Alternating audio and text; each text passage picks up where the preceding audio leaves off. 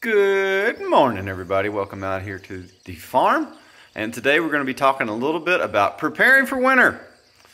And nobody wants to talk about that. It is middle of July. Why in the world would David be talking about preparing for winter? Folks, it's right around the corner, and we have to stay one step ahead. So stay with us for this video. Thank you. I cannot say enough of how useful of a tool this grazing chart has been. And guys, you can search this and find this on the internet. I recommend you do it just for your own records.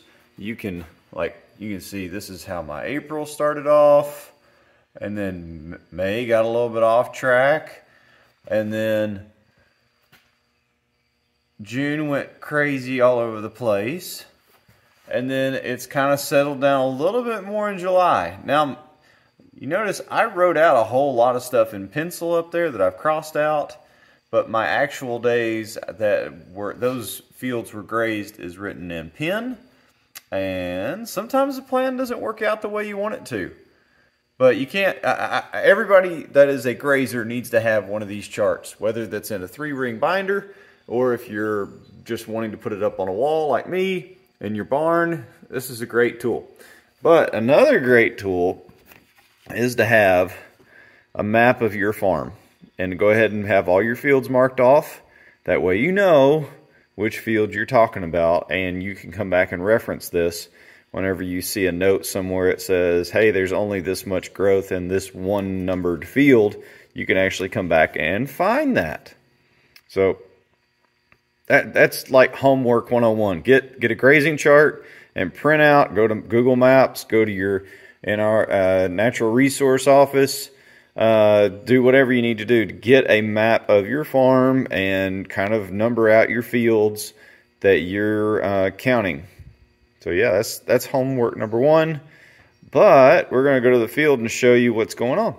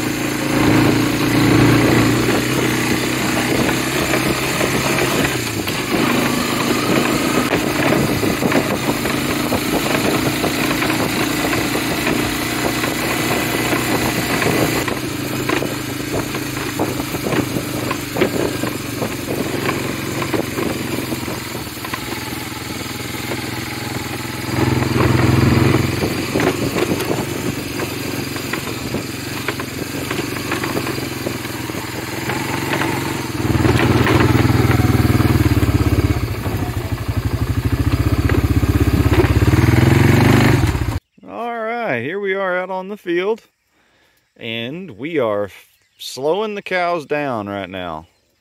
You can see they're kind of in that strip right there. That is about 1 acre plus.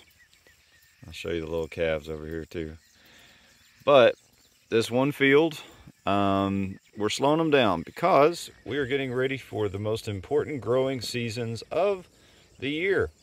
August and September are the 2 most important months in developing grasses for winter. And we definitely want to grow as much grass as we can because hay bales are, even to cut them on my own farm, with fertilizer costs kind of amortized out and kind of at a cost per bale if you add in fertilizer. And I don't have my own baling equipment, so I hire someone at a very good rate, I might say, to bale all the hay for us. But folks, it's $85 a bale right now, and that's a lot of money. And you think you need 4 bales per cow? Yeah, that's just insane to be able to put that much into a cow every single winter. So we're going to be trying to grow as much grass over the next 2 months as possible.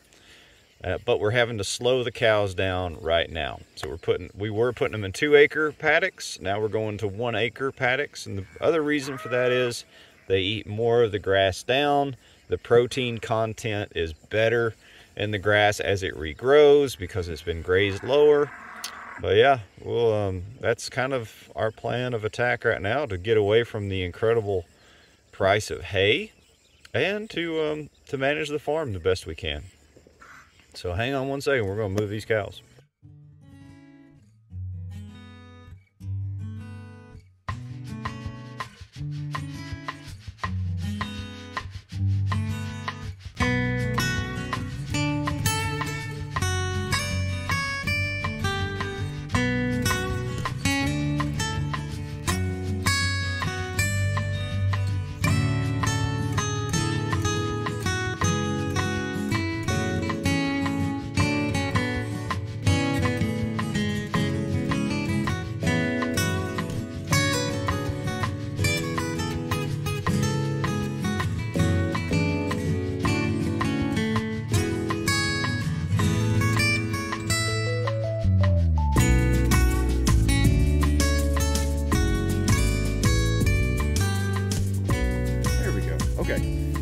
Another useful tool for your farm is the grazing stick. And you can get these again at your local NRCS office. They have them, they give them to you for free. No cost. This is the one thing that's going to help you on your farm, and it doesn't cost you anything. How useful of a tool can that be? What it is, it's a measuring stick. It has summer grass. It has measurements on how much you should be counting per cow, per acre, each inch of forage, stocker, horse, sheep, goat. It works for everything. So you have all that. And then you have your springtime grasses, when you should start grazing and stop grazing. So it's just a very, very useful tool that I use here on the farm. And here's what I do with it. At least every 3 days, if not every day. Let me show you. All right, guys, so we're out here in the field with the cows, and I want to see how much forage they have. Now, I did this yesterday before they went into this paddock to make sure they had enough. So I'm going to take my stick, I'm going to stick it in the ground, not try to mat anything down, but then push straight down into the grass. Okay, and at this point, you go and you look where the canopy basically stops, which that one blade of grass comes all the way up to above 16 inches, but that's not really where the canopy stops.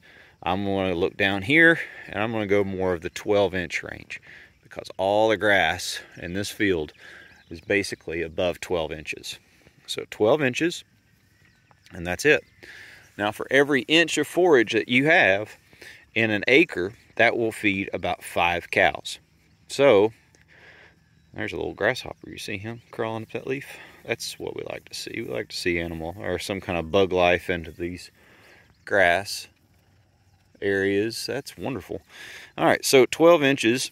So that means if I was going to graze this all the way down to like 6 inches, which would be okay. I mean, going down to 4 inches wouldn't be the worst in the whole world, but that would be pretty far down there. So let's say we go from 12 to 6.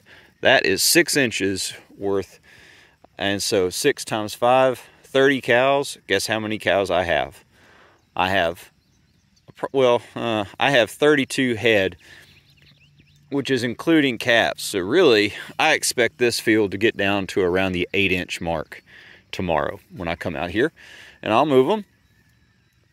If they graze it down to 5, to 6, to 7, that's fine. They're not going to do that across the entire field.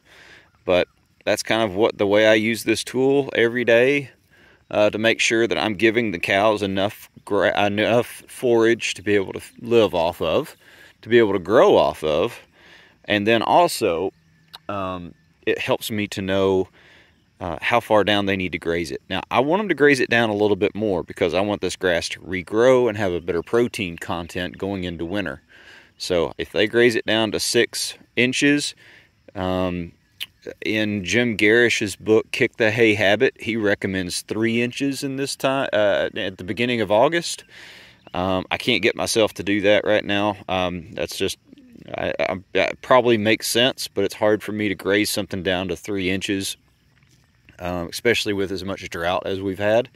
So if we get this down to 6 or 7 inches today, that would be just fine. I would be shocked if they're able to do that, because they're not starving.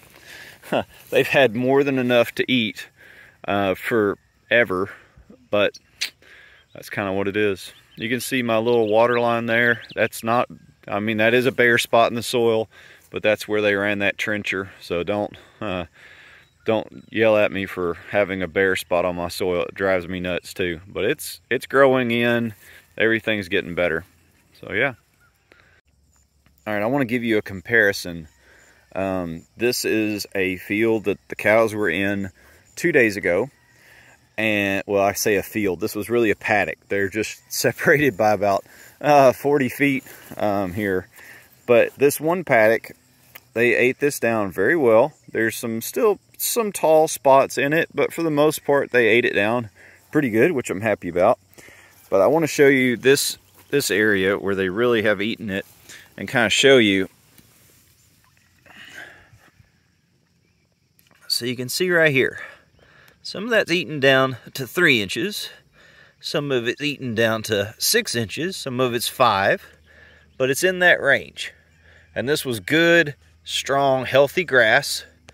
And it's still good, strong, healthy grass. So we know that they weren't eating it all the way to the ground.